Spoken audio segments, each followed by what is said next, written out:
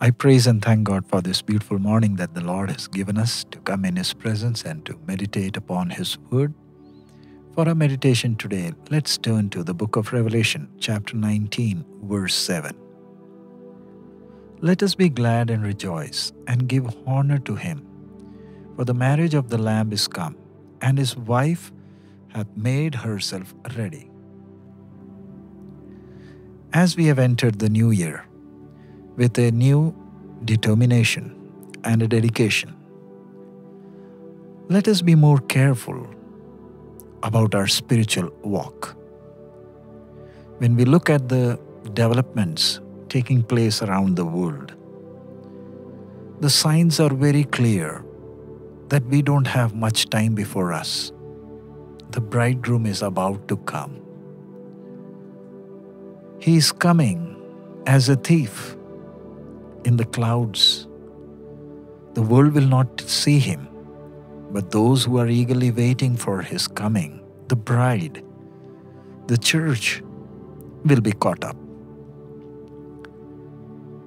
and is going to spend eternity with her bridegroom in heaven, where there won't be any more time.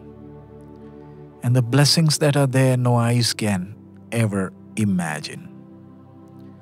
Heaven will be a totally different place. We can't even think of it because no eyes have seen what God has prepared for those who love Him. Garden of Eden was just a paradise on this earth. And when we see the relationship of man with God, man did not always sense God's presence. It was only in the cool of the day that he could sense the presence of God. In those days, it was a blessed experience for Adam.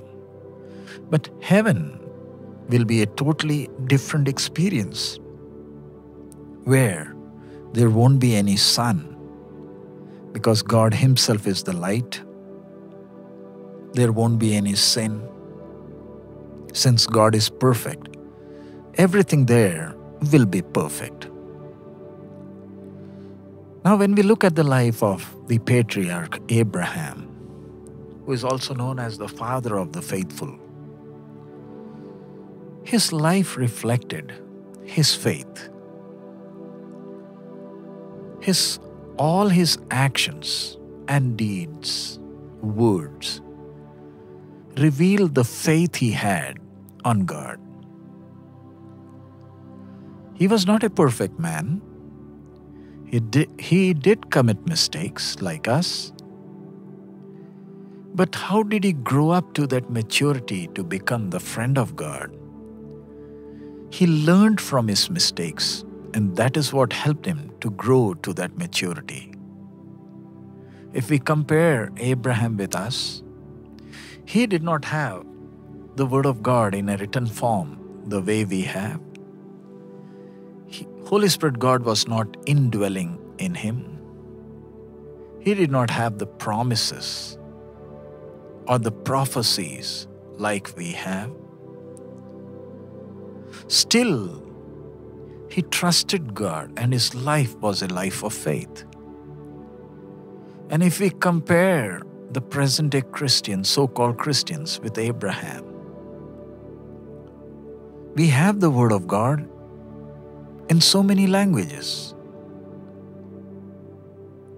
And still, now as the year 2021 has come, you must have observed many speakers prophesying that this year will be like this or that.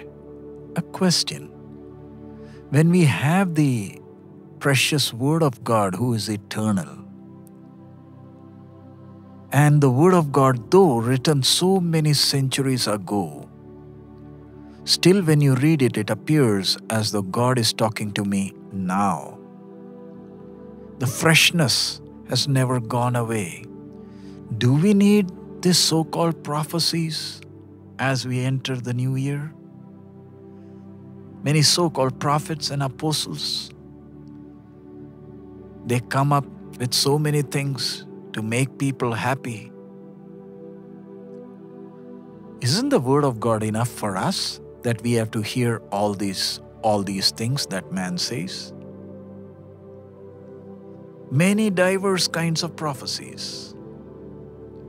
When we have the word of God, we know for sure the coming of the Lord is very near. We don't need any more extra confirmations. This itself shows that those who don't have that faith in God's word, they want to hear something that's good for their ears. But for a true child of God, when he hears the world news daily, he is glad and his faith grows because he knows his Father's word are true. The Spirit of God that dwells in a child of God compels him to get ready. God uses His servants in our lives to help us know our weaknesses, correct us, encourage us, to help us build our faith so that we can grow to the maturity of Christ.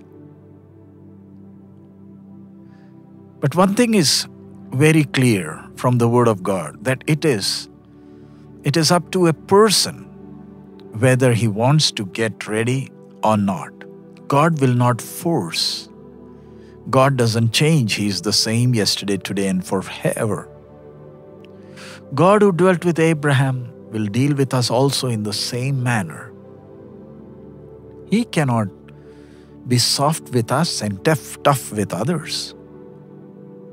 God did not force Abraham for anything. But look at Abraham. He on his own was ready to obey the Lord's word. Abraham was called for the promised land, and the standards which God wants in his life was to set up an example for the generations to come who will abide in that promised land. Then we who are called to be the part of the body of Christ, the church, do we realize how high the standard God expects from our life, so that our life may reflect the beauty of Christ and eternity? When Lord Jesus walked on this earth, His life was an express image of God, whose glory no man has ever seen. Then we as members of His body, we are supposed to be the witness of Christ. That reveals the beauty, the perfection of heaven. Let the world realize the glory of the true God through our words and deeds. Let our life be the light that directs people to that celestial city. For the true reflection of that glory in our life, we must live a life according to the heavenly standards. When warning bells are ringing all around us, that warns us to get up from our slumber and throw away our laziness and get ready to meet our bridegroom, our loving Savior, let us use each day wisely for our preparation. In the coming days, through our meditation, we'll be examining our lives in the light of the Word of God to find the things which are against the divine nature. Let us take time to cleanse ourselves, to become more beautiful within. And then, as we get ready within, the beauty will be automatically reflected in all the areas of our life. Then our life will be a ray of hope for many who are still struggling in darkness. What a great responsibility God has entrusted us. May the Lord help us. Let us pray. Father, we praise You and thank You for this beautiful morning. Thank You for the precious word that You have given us. Lord, Your coming is so near. Heaven is getting ready for the marriage of the Lamb. We as the bride help each one of us to get ready, find out our mistakes, shortcomings in our life, and correct them, so that we be ready to see You in the clouds. May your name be glorified. In Jesus' most holy name we pray. Amen. May the Lord help us in these days as we meditate upon the Word to find our shortcomings, our mistakes, so that we get ready. May the Lord bless us. Our Lord is coming very soon. Maranatha.